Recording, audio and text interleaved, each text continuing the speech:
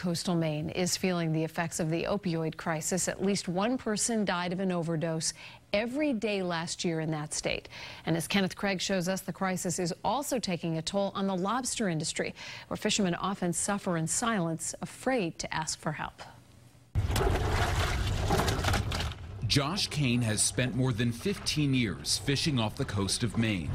For 10 of those years, he struggled with an opioid addiction as his fellow lobstermen looked the other way. It's one of those things that's kind of like don't ask, don't tell. As long as you show up every day and do your job, nobody's really going to say anything. They're a tough, proud, and private bunch with grueling hours and serious physical demands.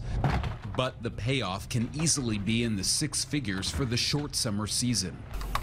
Economist Charles Rutledge says much of that money is going up in smoke. Millions of dollars of income that otherwise should be spent in our coastal communities is being lost to heroin and to diverted prescription drugs. Here in Washington County, economic leaders say the impact of the opioid epidemic on the lobster industry could easily affect an entire generation. If you look around a coastal town, you have a sense of the value of the catch coming in.